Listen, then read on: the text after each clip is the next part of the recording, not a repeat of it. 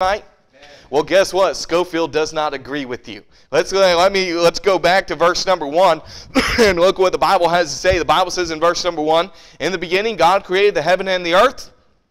In verse number 2, and the earth was without form and void, and darkness was upon the face of the deep, and the Spirit of God moved upon the face of the waters. Now stop right there. According to Scofield, what Scofield teaches right here in verse number 2 is he teaches what is called the gap theory. Now let me just read to you his notes about this so that you can see, so that you can hear his own words, because his own words condemn him. Now Scofield says in his notes right here on page 3 of your Scofield Reference Bible, he says this. He says, typically it, referring to Genesis chapter number 1, typically it speaks of the new birth and the new creation where all was chaos and ruin. Now what did he just say? He just said that everything that you see there in Genesis chapter number 1 and verse number 1 and verse number 2 is that it is speaking of everything that was just chaos and ruin. Now, did we just read about chaos and ruin? I thought the Bible said that God saw that everything was what? Was good, was very good, the Bible says. There is no chaos in this chapter. I mean, all throughout this chapter, it is very orderly, isn't it? It gives you the first day, the second day, everything that was made on those days, everything given in order. There is no chaos, but yet he says that the new creation where all was chaos and ruin. Now he says this in his notes. Let me go ahead and show you what he's referring to there. In his notes he says this, down at the bottom of page 3 in his notes there, he says, the first creative act refers to the dateless past and gives scope for all geologic ages. Now what is he saying there? You see, what he is trying to do is he's trying to come up with a theory where he makes the Bible bring in evolution and teach evolution. So here's what Scofield teaches. Scofield teaches what is called the gap theory. And in that theory, in verse number 2, where it says that the earth was without form and void, is he says that this was where everything was in chaos and ruin, and that in ages past, before what we're reading right here, that before God created the heaven and the earth, that there was another heaven and another earth that God had created, and a whole nother society where fallen angels had come down and where they had tempted man and caused man to go into sin. And then because of that sin, God eventually judged that society and destroyed that society, and everything was destroyed. So everything of the earth at that point was void and without form. So that's what he's teaching there. He's teaching the gap theory, and he teaches that this could include millions of years. Because what does he say there? He says there, the first creative act refers to the dateless past and gives scope for all geologic ages. You see, he's trying to say that it accounts for all the geologic ages that we can see on the face of the earth now. That the face of the earth now bears the marks of all the chaos and the ruin that had happened before God had even created this earth.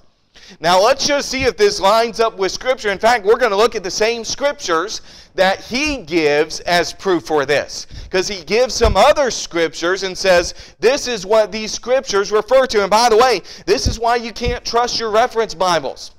Even if you just have a Bible that doesn't have notes and only has references in the center column, remember those references were given to you by man. And just because man says that this reference applies to Genesis chapter number 1 does not mean that it does. Everybody understand that here tonight? Because here's what Scofield says. Scofield, the first scripture he cites is Jeremiah chapter number 4, verses 23 through 26. So remember, he says here, the earth was without form and void, and darkness was upon the face of the earth, that was the earth in chaos and ruin. It was the evidence of another society that had come in the past. And so he says Jeremiah is proof of that. Now let's go to Jeremiah and let's just see if that holds water. Go to Jeremiah chapter number 4 and look at verse number 23. Jeremiah chapter number 4, verse number 23. Go ahead and turn over there. Jeremiah chapter number 4 and verse number 23. Remember, what have I told you many times? When you're disproving false doctrine, what is the first thing that you should do? Go to the reference that they cite and get the context of what it's talking about, because oftentimes you can completely destroy their false doctrine with the same verses that they use to try to prop up their false doctrine.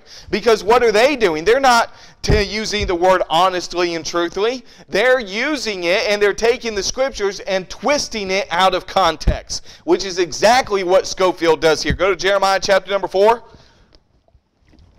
And let's look down at verse number 23. And first we'll read the passages, the verses that he gives. And then we're going to look back at the entire chapter and look at a lot of verses here. Jeremiah chapter number 4 and verse number 23. The Bible says, "And I beheld the earth, and lo, it was without form and void. And the heavens, and they had no light. And I beheld the mountains, and lo, they trembled, and all the hills moved lightly. And I beheld, and lo, there was no man, and all the birds of the heavens were fled. I beheld, and lo, the fruitful place was a wilderness, and all the cities thereof were broken down at the presence of the Lord, and by his fierce anger." Now, if all you read, if all you ever heard was Scofield and his explanation, and the only thing you read was that one short excerpt, you could be deceived into that, couldn't you? I mean, there's some similar wording there that's being used, and so you can see how somebody could be deceived. But remember, we want to look at the entire passage. We want to look at the context of the passage and see what the passage is talking about, right? And we want to see who it is talking to in this portion of Scripture. Excuse me, my voice cracked there like John Mark sometimes, right? Anyways, look back at what the Bible says right there. Jeremiah chapter number 4. Look back at verse number 1. I just had to take this shot on you, John Mark. Jeremiah chapter number 4, and look down at verse number 1. And see what the Bible has to say there. Jeremiah chapter number 4, in verse number 1, the Bible says, "If thou wilt return, O what? Israel, saith the Lord, return unto me, and if thou wilt put away thine abominations out of my sight, then shalt thou not remove." So who are we talking to? We're talking to Israel, aren't we? Now, forgive me if I'm wrong. But before Genesis chapter number 1, did Israel exist? No, they did not exist. And so the whole context and what we will see all throughout this chapter is God says over and over and over and over again, Israel, Israel, Israel, Judah, Judah, Judah, Judah, Judah, over and over and over again. It's almost like God knew that somebody named C.I. Scofield would come along and take advantage and take the scripture out of context, so he makes it impossible for you to do so unless you're a heretic, unless you're a deceiver. Because look at what the Bible says here, verse number 2, and the Bible says this, and it says, "And thou shalt swear the Lord liveth in truth, in judgment, and in righteousness, and the nations shall bless themselves in him, and in him shall they glory." Verse number 3, "For thus saith the Lord," to who? To the men of Judah and who? And Jerusalem. Hey, before Genesis chapter number 1, the nation of Judah did not exist. And the city of Jerusalem did not exist. So how in the world do you take this and twist it out of context and say that this comes before Genesis chapter number 1? Look back down at what the Bible says. Let's prove it further. It just gets even easier from here on out. Verse number 5, the Bible says, "Declare ye in where? in Judah, and publish in where? In Jerusalem, the Bible says. Go on down to verse number 10. And the Bible says in verse number 10, Then said I, Our Lord God, surely thou hast greatly deceived this people. What people? And where? And Jerusalem, saying, Ye shall have peace, whereas the sword reacheth unto the soul. Now look at verse number 11. And at that time shall it be said to this people, and to who? Jerusalem, a dry wind of the high places in the wilderness toward who? The daughter of my people. Now that's important. It applies to the end of the chapter. Let's go on down and look at some more verses. Go down to verse number 14. And the Bible says, O who? Jerusalem, was thine heart from wickedness that thou mayest be saved? How long shall thy vain thoughts lodge within thee? Let's go on down. Verse number 15. For a voice declareth from who? Dan, and publisheth affliction from where? Mount Ephraim. Who are Dan and Mount Ephraim?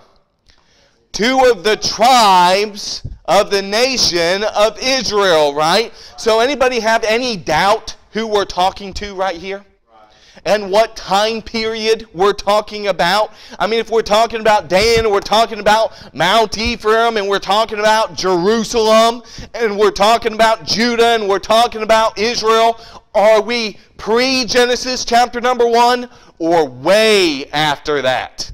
Way after that. Look back at what the Bible has to say. Let's look at some more scriptures. Go to verse number 16. The Bible says right there in verse number 16, Make ye mention to the nations, behold, publish against who? Jerusalem, that watchers come from a far country and give out their voices against the cities of who? Of Judah. You see who we're talking to tonight? Anybody have any doubts so far? I mean, was that not clear enough for you? I mean, do I need to say it a few more times for you? I mean, does God need to say it more times? You see what I mean? That he says over and over and over and over again throughout this chapter who he is speaking to. That he's speaking to Dan, that he's speaking to Mount Ephraim, that he's speaking to Israel, that he's speaking to Judah, that he's speaking to this people, the daughter of my people, to Jerusalem, he says. So this is not pre-Genesis chapter number 1, is it? In fact, look back at the scripture there. Let's just look at a few more, shall we? Verse number 22. The Bible says in verse number 22, and it says, For my, and by the way, this is one verse before the passage he uses. Look at what it says, For my what?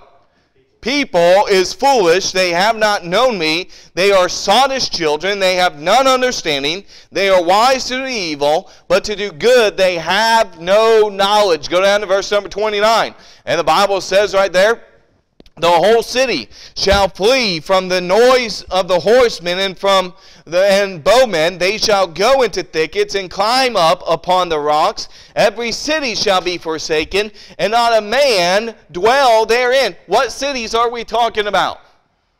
The cities in Judah, Jerusalem being one of those, right? Look down at verse number 31. And the Bible says, For I have heard a voice as of a woman in travail, and the anguish as of her that bringeth forth her first child, the voice of the daughter of who?